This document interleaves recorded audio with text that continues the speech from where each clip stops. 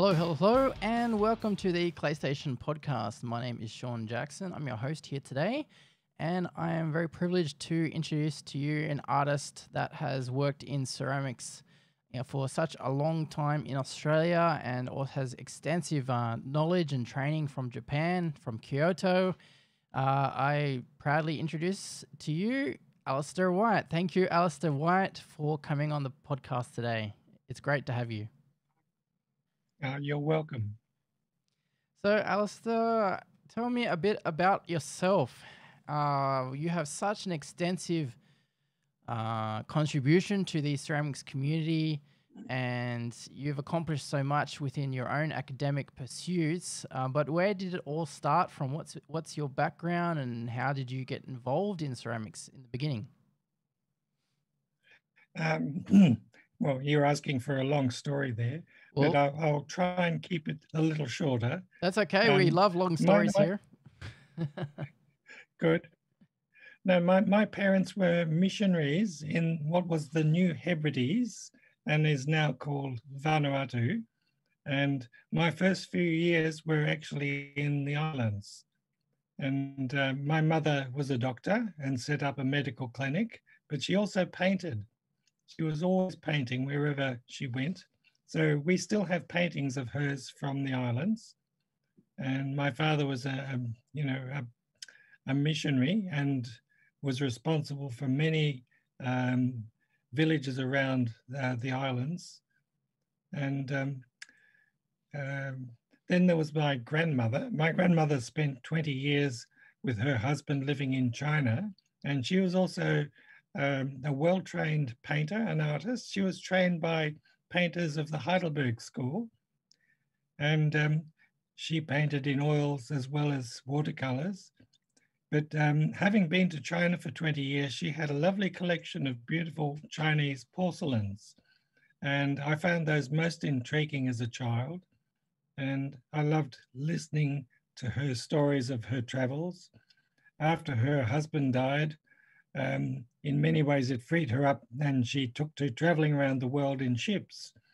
And we'd often see her off in the docks down in Melbourne, Station Pier, and throw the streamers and as the ship departed and have fun running around the ship and checking out her cabin before she left. And she always brought back something as a present. So it was always fun to see Grandma.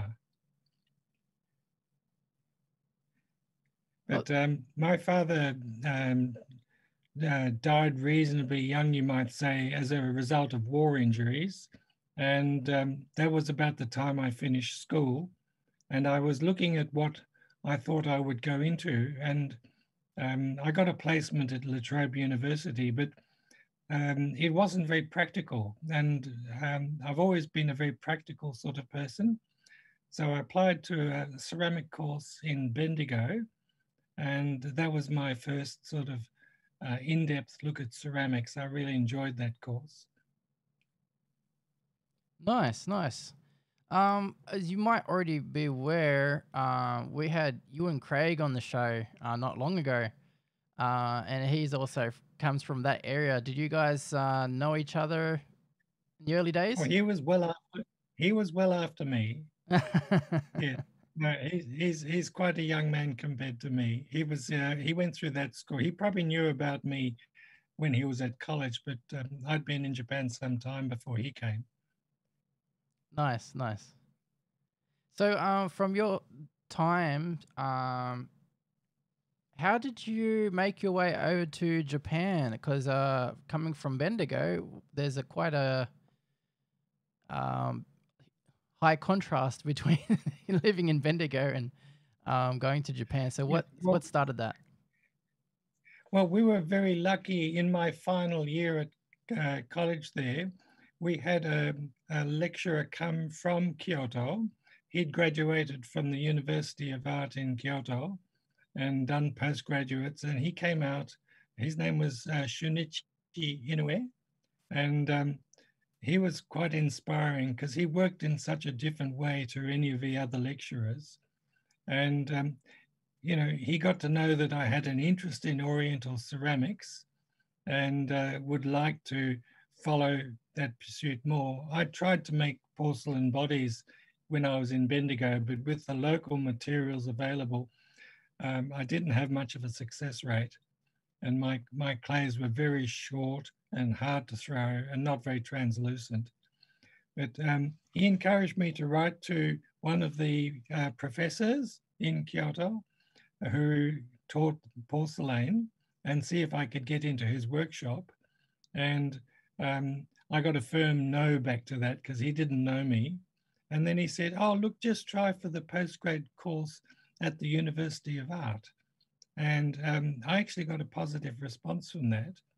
So after I finished my college in Bendigo, I actually worked with a pottery in Healesville and also with another potter near Bendigo.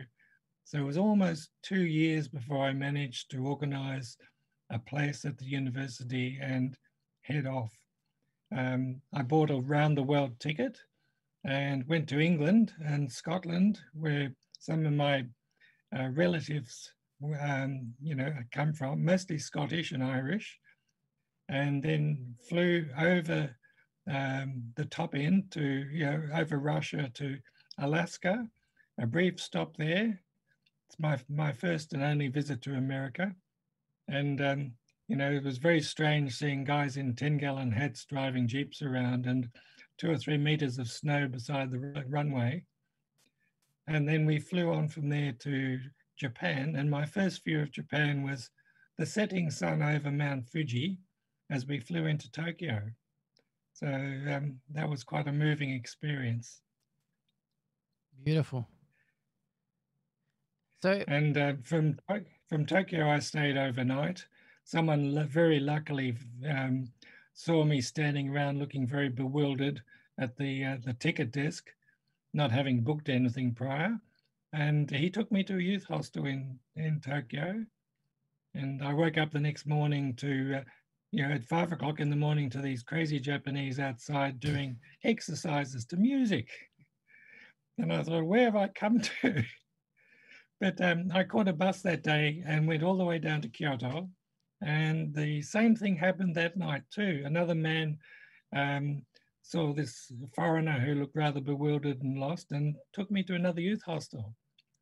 So it was rather an interesting introduction to Japan. very, very nice. After I sorted things out and got to the university and found the lecturer that I'd been corresponding with. His name was Professor Kondo.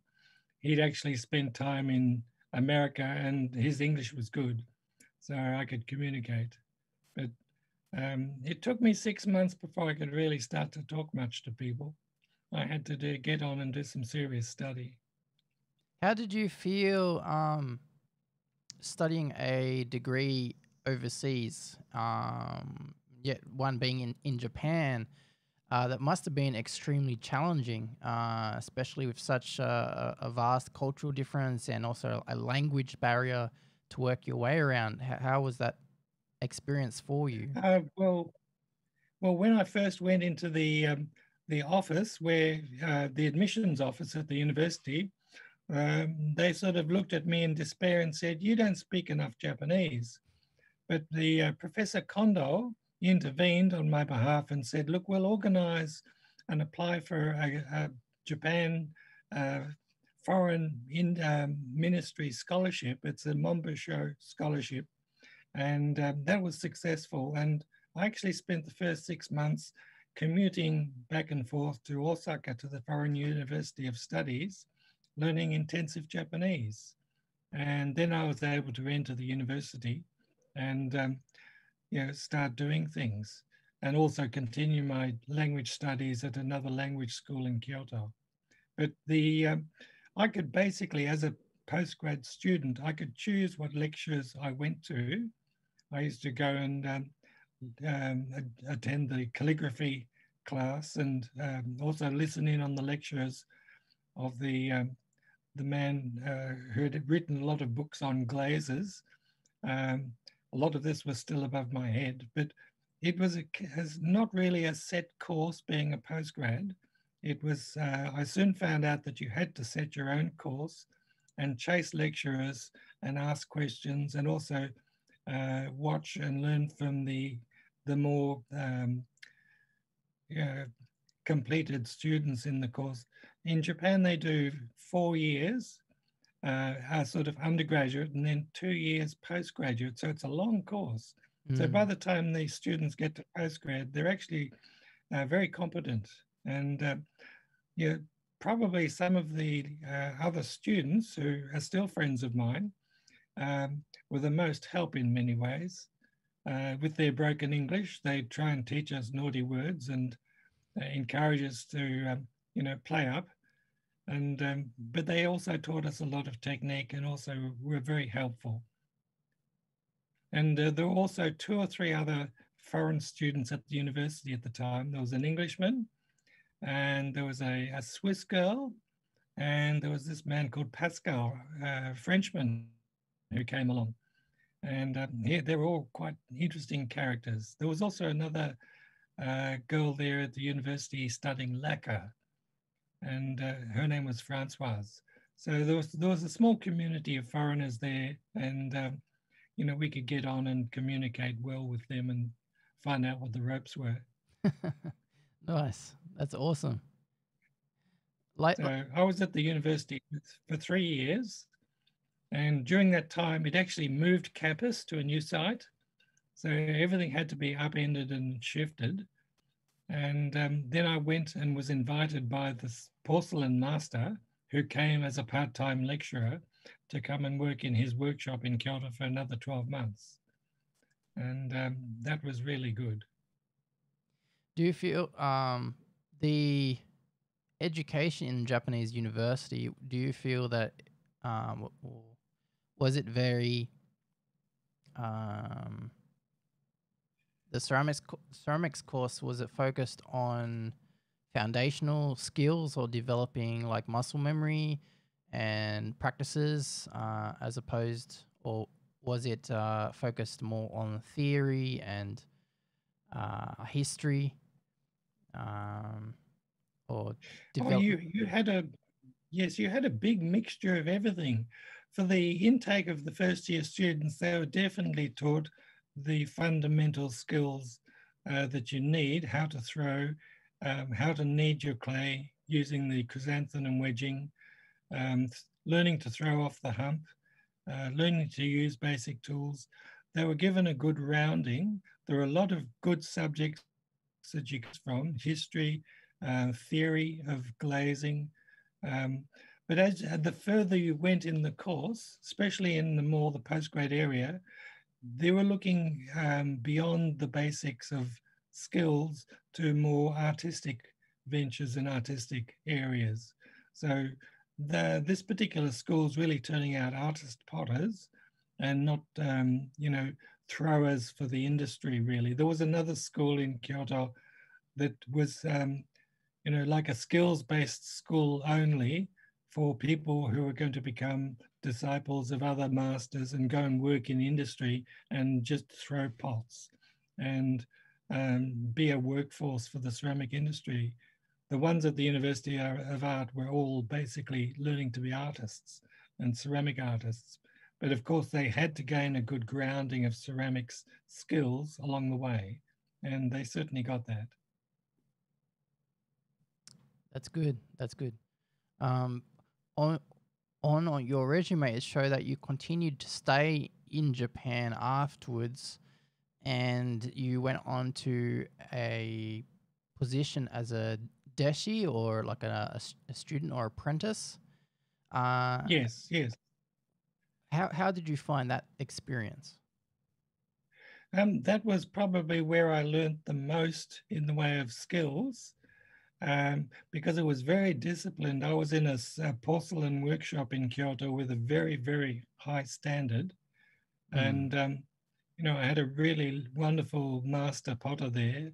They had what they called the shokunin san, who did nothing but throw all day and finish things off. And his level of skill was absolutely mind-boggling.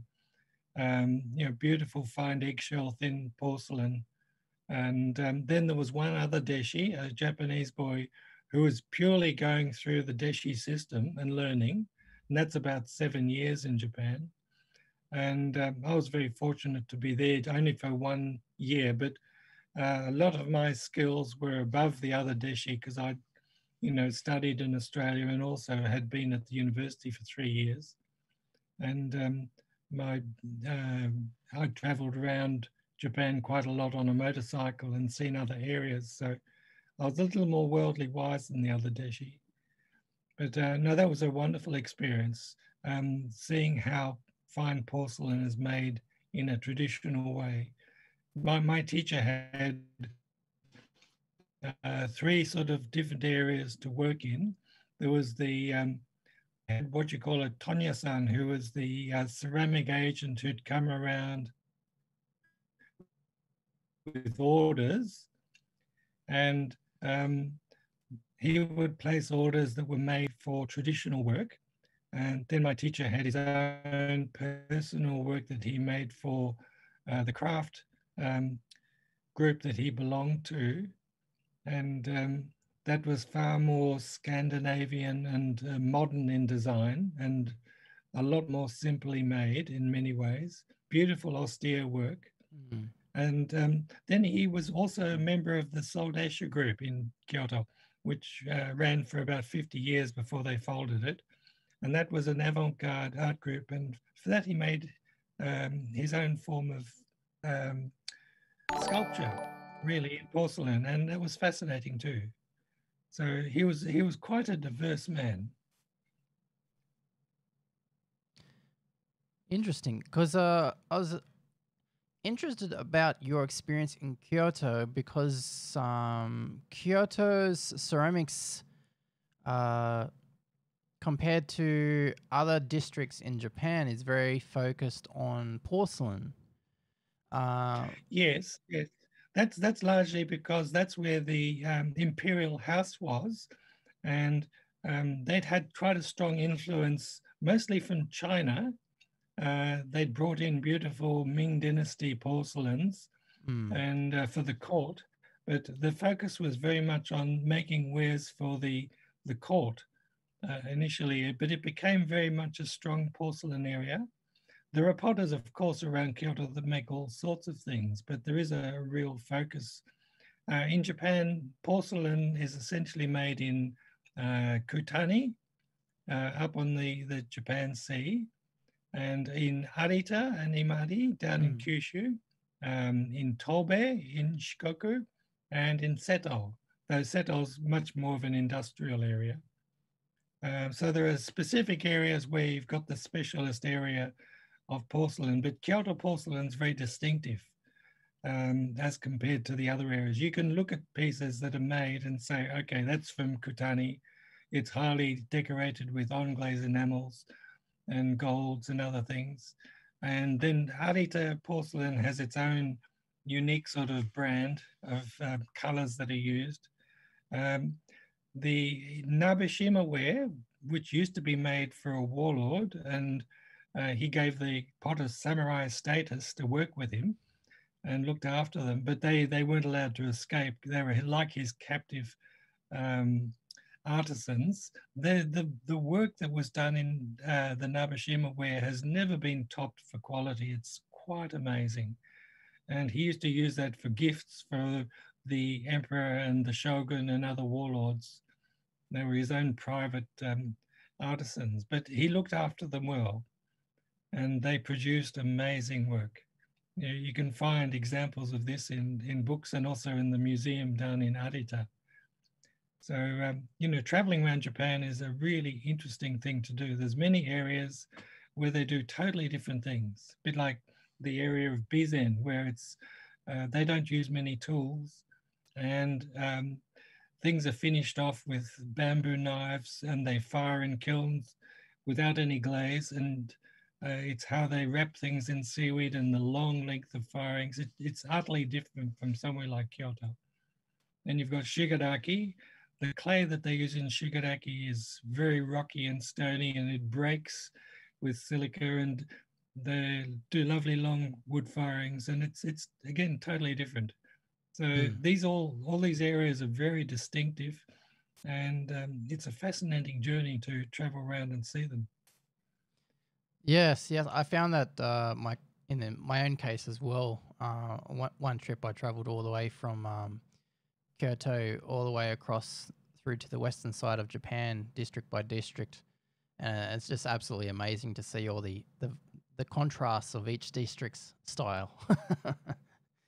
Absolutely, yes. And you go up to Hokkaido, and they've got to have heated studios because it drops down to 30 below in Yes. the winter.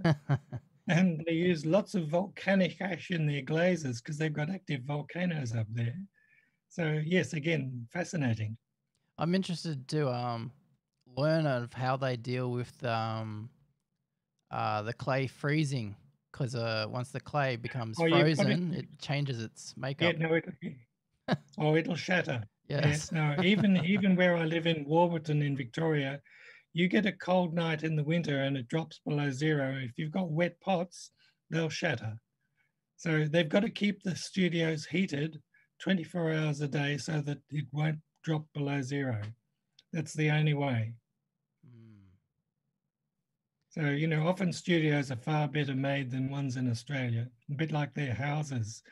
You know, up north, they've got airlock systems to get into the house. The Genkan is like the airlock, and you shut the outer door and then you step up onto the level of the house and you go in. And they don't lose air and heat out of the house that way. But their houses are also far better made because um, if you dig down in somewhere like Hokkaido, you'll find you'll hit hoarfrost and the ground is frozen all year round. So, you know, it's a very different place to live. Yes, definitely, definitely. The weather will definitely affect, um, I guess, your living style, and also as it's the ceramics is their trade, course of trade, then they want to do anything that they can to protect that. At what point in Japan, was it in Japan or in Australia that you started working with translucent porcelain or learning about it? Um, oh, look, I learned about it initially in Australia. I knew about translucent porcelain from the pieces that my grandmother had brought back and had in her collection. And it's something that I was particularly interested to follow. Um, I did go and choose one of the hardest paths for a potter um, because it's a long road to learn about porcelain. But you know, I really learned to use it in Japan, and the quality of the clays over there is superb. You know, they're not made up bodies like you get in Europe or England.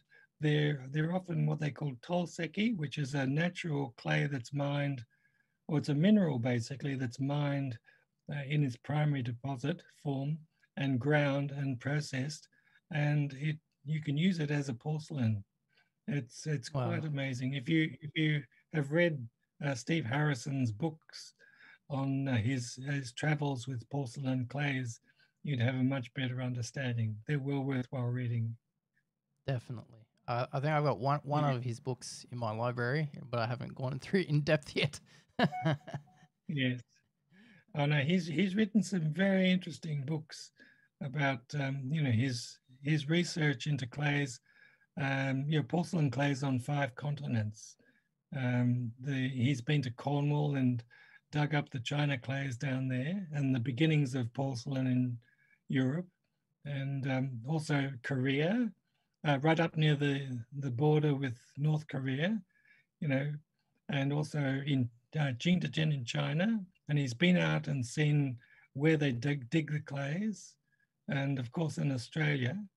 But you know, he had an exhibition in Sydney a year or so ago, looking at all these different bodies and the clays and the translucency, and that was a culmination of many years of study and research.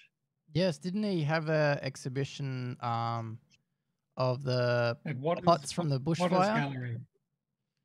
Oh yes, yes, that was far more recently. He was Yes. a lucky man to escape that. And Yes. if you've been reading his blog, you can see how he's been rebuilding his studio in the most amazing way over the last 12 months. I, I It's really almost like complete now.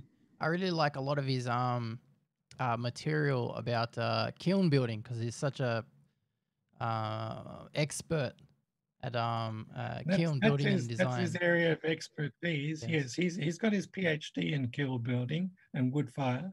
So the wood kiln that I actually use at home is one of his design, a brewery box with a throat and a main chamber. So And you use I'm a due to fire it. you use a brewery box. Yes, for wood. I've got a variety of kilns at my place. I've got 2 or 3 gas kilns, one small electric kiln, and also a wood fire. Wow. And the odd raku kiln or two, and piles of bricks that I can put together for raku or pit firing. You accumulate a lot when you've been in the business for nearly 50 years. I can't wait till I get to that point. So with such a a vast amount at your disposal, what are your preferences? Like, do you love working with the wood firing, or do you like using the gas or electric kilns for something specific, or Oh, what's your go-tos? I use everything. You know, I'll go through different stages. Most of my porcelain work I put through the main gas kiln because I've got Hmm. really good control over that. But putting porcelain in wood firing is also an interesting thing because of the ash fallout. I essentially built a wood kiln about 6 years or so ago, partly to teach myself wood firing because I've been helping a village in Vanuatu re-establish a cottage industry of pottery. They actually asked me to come and help them over 10 years ago because they'd lost a lot of the early skills. And the only way to fire in Vanuatu is with wood because gas is way too expensive. Right. They don't have electricity. It's only, unless they've got small solar panels. And they certainly can't afford the setup that Steve Harrison has when he fires an electric kiln from solar. So I actually bought a kiln from a deceased estate, disassembled it. It was a gas-fired 4-burner, quite a large kiln, shipped it all out to Vanuatu and rebuilt it as a wood-firing kiln in Vanuatu, and it works beautifully. But Awesome. out there, they're mostly firing to fairly low temperature. Their clays won't allow them to go anything much beyond earthenware. Yeah, actually, we'll have to talk more at a later point about that because I have quite a few friends over in Vanuatu, through friends of friends, and I was there. Oh, I was you should send researching. them out to this. Yes, you should send them out to this village. If they're potters, they'd love the place. It's, I've sent out kick wheels on yachts and all sorts of equipment. So it's all basically set up to work. And, we send out a little bit of fritted glaze, low firing fritted glaze, so they can use 1 or 2 glazes. So it's a good setup at this stage. And it's on an outer island. It's not on the main island where the capital is. Just getting there is quite an adventure by air and by boat, and can take you a whole day to get in there. I was researching a lot of these islands, the Vanuatu and Solomon Islands, even PNG, because these chain of islands, they're all based on volcanic lines formed over the Yes. ages, and I was interested in the clay deposits, the natural clay deposits in those areas, and if they were similar to clay deposits in Japan, because Japan was formed much at a different location, but also from similar procedures over time. So I was interested about the Well, mineralogy makeup. yes. No, I think you find that there's some really strong differences. Mm. There's a really good book been written about the ceramics of Papua New Guinea and researched over about 12 years. But and also it mentions the Solomon Islands and the northern parts of Vanuatu. But they're very heavily lime-based coral islands, a lot of these, and there's a lot of lime in the soil as well. You've got to be very careful to try and keep the lime out of the clay. Owen Rye wrote when he was an academic at the ANU years ago. He wrote a paper researching the Melanesian clays, and it's well worth. Well, what I should do is look at. I've got a copy of it on my computer. I'll send you a copy. Um, he actually researched the Melanesian clays and had some interesting things to say about it. But Japan, the diversity of clay is so much more vast. It's a much, much Mm. bigger island. You're getting onto the realms of the size of New Zealand there. And it's a very old place, and they've got lots of weathered rocks, primary deposits of clay. Mostly what you find in Vanuatu is weathered, washed secondary clays that have got a lot of pollutants in them and other minerals. And they won't go up beyond about earthenware temperatures unless you add in a lovely white high firing clay. Yeah, I found that And out a lot from my own research. It was a very the natural clays were very low fired clays, yellow clays and red clays. So anything around like a terracotta or a earthenware base, but would be extremely difficult to fire those up high. Um, yes, you were yes, it mentioning is. about the high lime factor. What happens to clay if it has too much lime? That's interesting. Look, I've fired pots in Vanuatu before I realized exactly how dangerous lime was. And they fired, but within a couple of days, this great big explosion, and they completely shattered because the lime absorbs moisture and it expands. And it gets to a point where the pot can't take it any longer and it just disintegrates completely. It's quite dramatic. The article that Owen Rye wrote, which is well worthwhile chasing, he gave it a really interesting name. It's called Keeping Your Temper Under Control. And it's all about the temper that you add to clay. Ah, nice, So nice twist. it was a good play on words. Okay, so lime, I guess it would react similar as if there was plaster, I guess, in the clay, because Oh, absolutely. Well, plaster is calcium based too. So, yes. yes, you don't want plaster in your clay, and you certainly don't want lime. And everywhere you go in Vanuatu, you've got beautiful coral reefs and lime on the beaches. The beaches are all lime, they're all coral. And, if you want to try and add sand to the clay to open it up, then you've got real trouble. You're best to use volcanic ash instead. But if you go to the museum in Port Vila and you look at what's there, you get some beautiful examples of, funerary wares that are over 3,000 years old, and they're very sophisticated. So they have had a very sophisticated ceramic culture in the past that they've largely lost. When you finished your training in Japan and you came back to Australia, was it at that point that you started your own studio? Well, you could say I had a studio even set up from when I was training in Bendigo initially.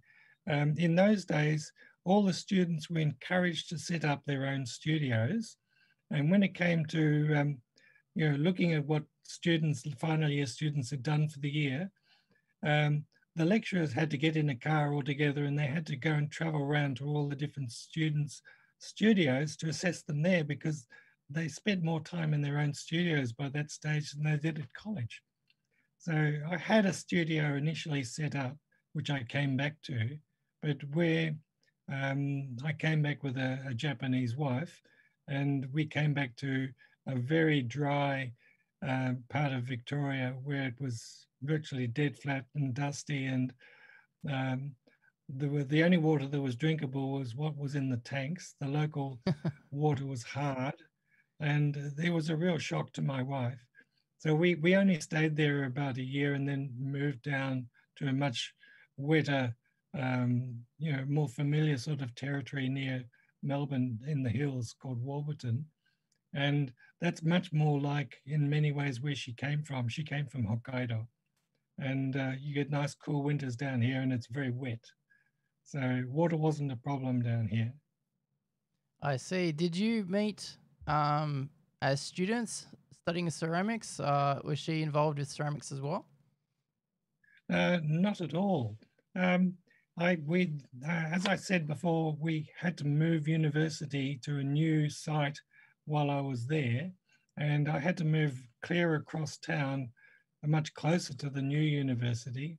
And she happened to be living in the apartment building. She was the head teacher of the local kindergarten and daycare center that was run by a Shinto shrine. Right. And yeah, so she had quite different skills from me. Did she develop but an and interest in ceramics over time? yes, but I think she's more interested in cooking food than cooking clay. Nice. That's her area of interest. No, in the old university, they used to keep a washing machine on campus for students to use to wash towels and other odds and ends. And I lived nearby in a small tea house in the garden of an old Japanese house. And my only access to washing was at the university. And when they moved universities, they didn't want anything like that there. It was too clean and pristine. So they said, no, no, no more washing machine.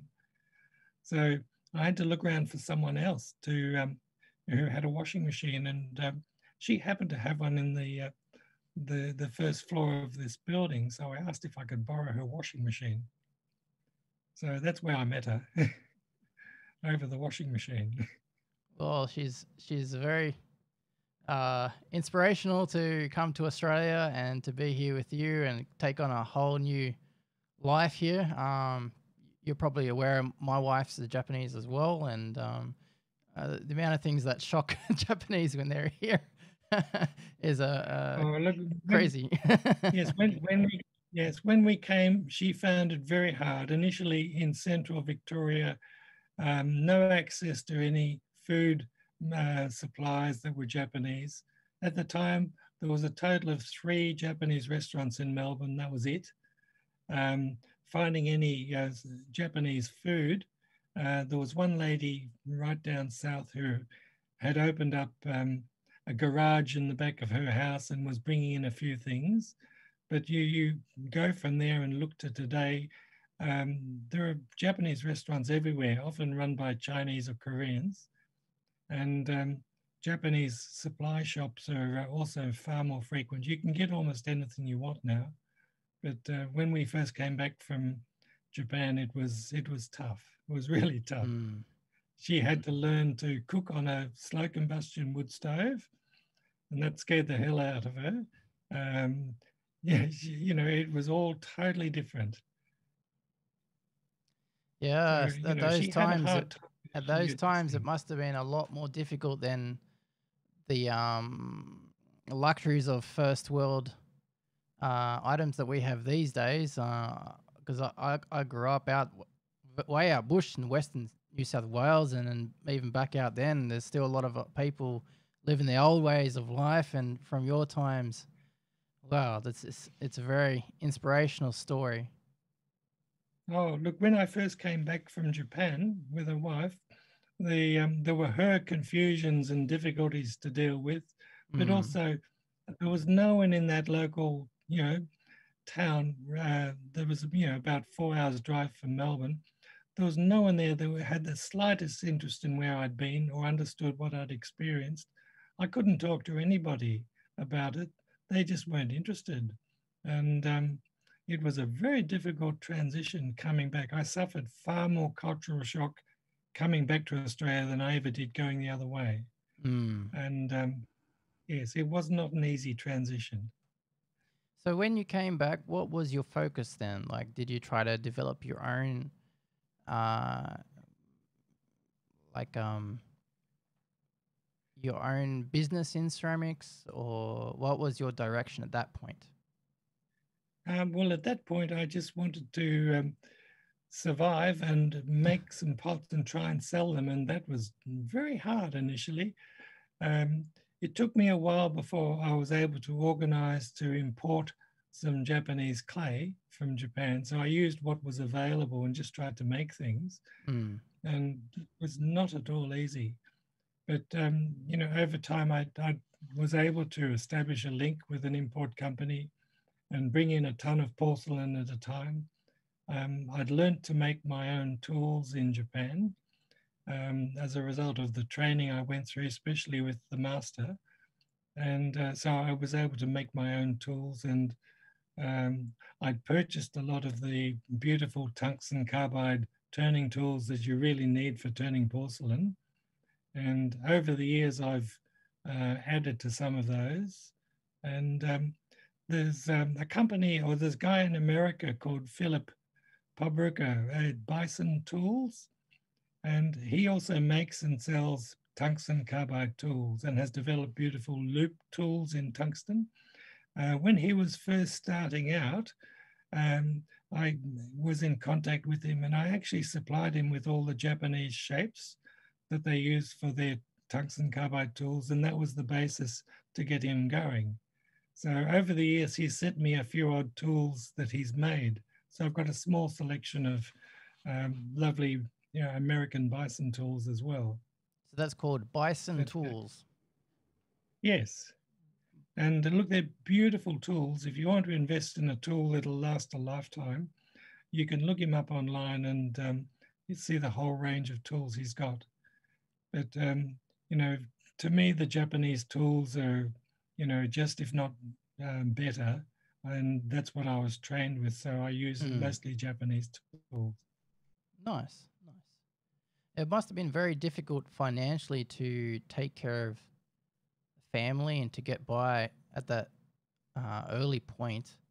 What happened along the way? Did things improve over time, or did you focus to do exhibitions? Like, how did you feel things took Well, its next step? when I was first, yes, when I was first coming back from Japan, a friend of mine, Ian Mackay, he was at Sturt Workshops at the time, and Mm. he'd visited me in Japan on a couple of occasions while I was over there. And when I was coming back from Japan, he said, "Come and do an exhibition at Sturt." So I actually packed up a lot of the pieces that I'd made in Japan and shipped them back with me. And that was my first exhibition in Australia at Sturt Workshops. And that was a really good collection of fine porcelain I'd made in Kyoto. And, you know, I kept supplying Sturt for a few years with a variety of things. Um, but you know, people who work there and the administration change over time, so that all seems to have disappeared at the moment. Mm. In fact, galleries around Australia have largely disappeared compared with what they were back in the 80s. A lot of them have just gone. I've done a lot of exhibitions over the years. I've done a lot of workshops. I've written a lot of articles for publication. You just do what you can. And I've worked filling in for teachers who go on long service leave and spent a term working in a private school and things like that at times as well.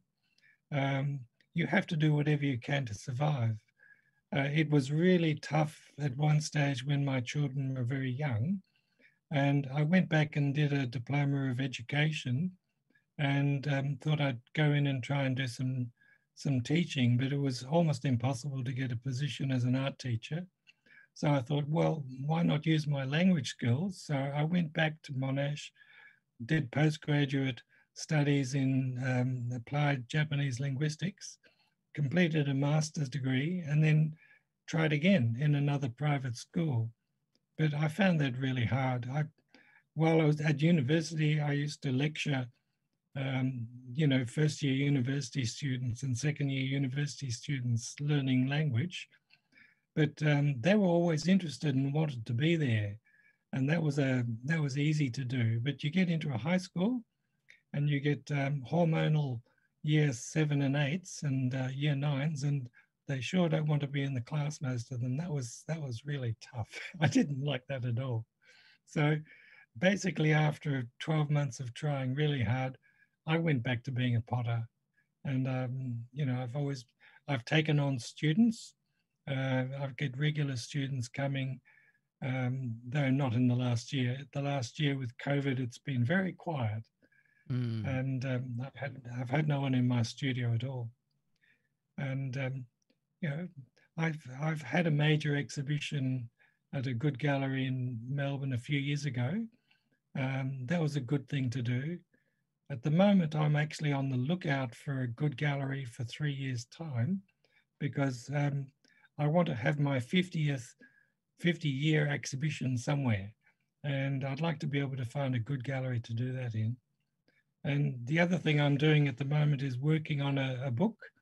I'm writing a book about my past history and the background of my grandparents and parents, and also looking at the techniques of how to make your own tools and how to make porcelain.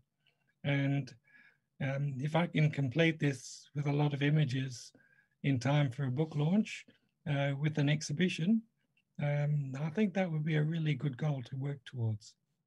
Yeah, So, that sort of information is really important to develop an archive, because a lot of that is either taught one-on-one or privately, or there's a lot of misinformation that teaches the wrong methods.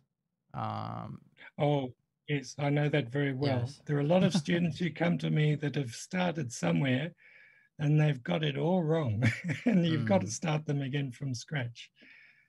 I even had one student who was throwing on the wrong side of the pot. And I said, you can't throw like that. The clay's coming into your fingers and not out of them. And she was wondering why she was mucking up her pots all the time. No, there's a lot of very, very bad teaching in Australia by lecturers who really haven't had the experience in the industry or haven't been taught properly.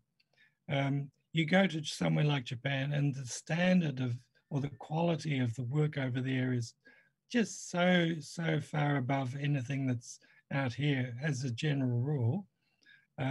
They really laugh at what Western potters are doing sometimes. They can't understand it. And, you know, when you've been there for some years, you can understand why. But of course, we've got some really good potters here, but a lot of them are getting older. Yes, yes. You know, I've That got is a definitely potter the just case. down the road. I've got a, yes, I've got a potter, you know, who's only 40 minutes away from me, who is a world-class potter working in an area that I'm not going to attempt because he's so good at that. That's Ted Seacombe, who does beautiful Yes. crystalline work. But he's essentially a self-taught potter. He never went to ceramic school. He started off as a biochemist. So that's why his chemistry is so good. And he's achieving such amazing glaze effects. But he's a good potter. There's, you know, there's quite a few of the old school that are largely self-taught. But when I see them working, sometimes I think, gee, I could show you a shortcut for doing that.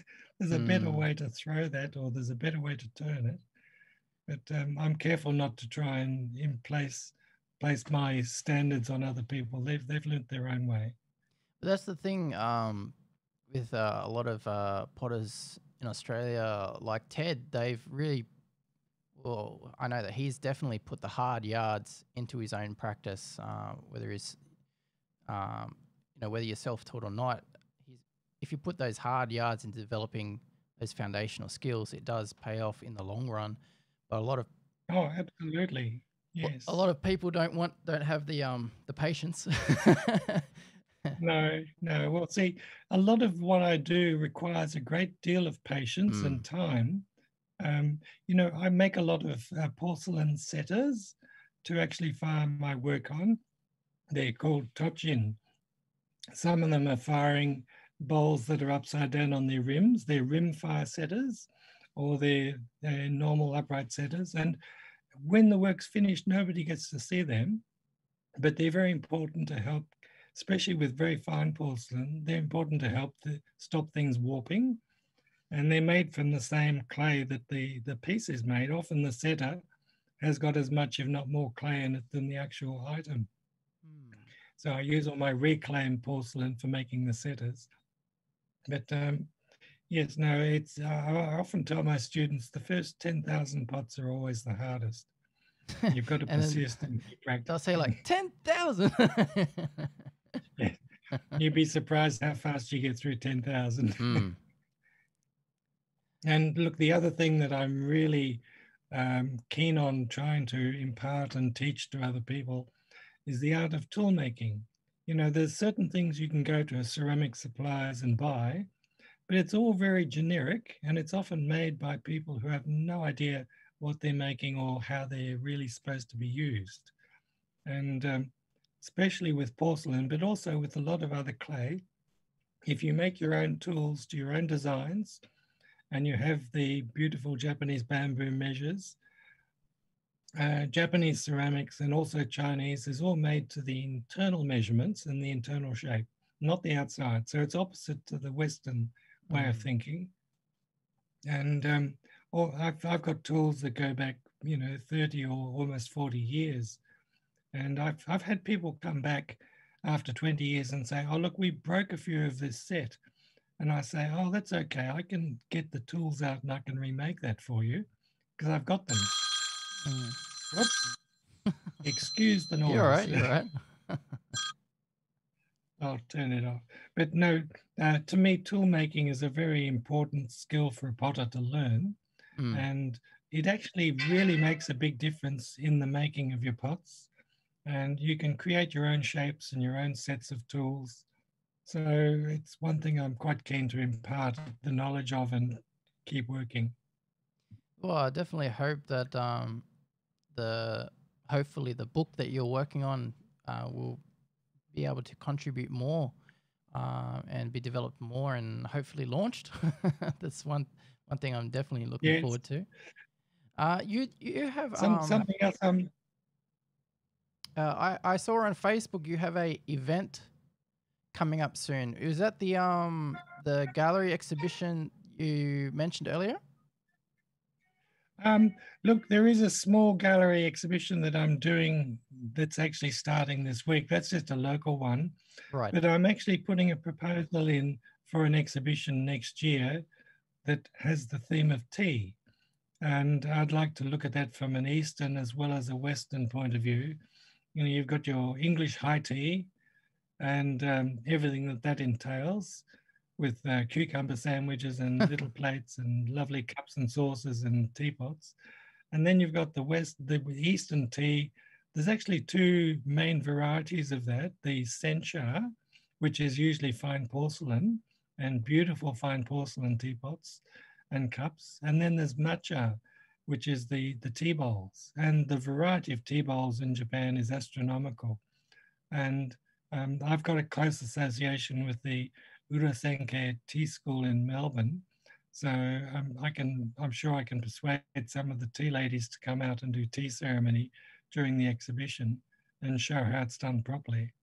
Because that's a whole, other philosophical way of looking at tea.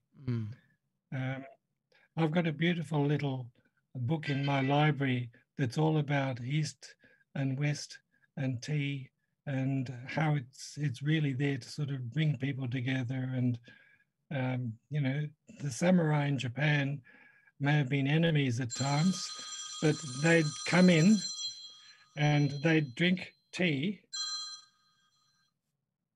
And there was no fighting. You had to leave all your swords outside in the tea ceremony. And tea was very much a peaceful place where people could meet and talk and appreciate tea. If you need to take that, we can wrap this up now if you want. Oh, I could keep talking for a few more hours if you like. I've got lots I can say, but yes, it's someone's being very persistent, so okay, maybe yes, that's all right. That's all right. Maybe we can continue this at another point. You'd be most welcome. I've got lots I can talk on. I'd love to talk more. If you're down this way, you're most welcome to come visit the studio. Yeah, I'm planning a wood love firing. Yes, I'm planning a wood firing on the 5th of next month. And some of my students are going to put a few things in, so I'm looking forward to that. I won't be able to be there on the 5th. That's a bit short notice for a month, but That's all right. hopefully. There'll be a few more wood firings during the winter.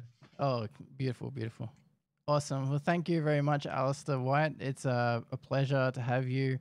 What's the best way for our audience to follow your work? Because you're listed on a few different social media sites.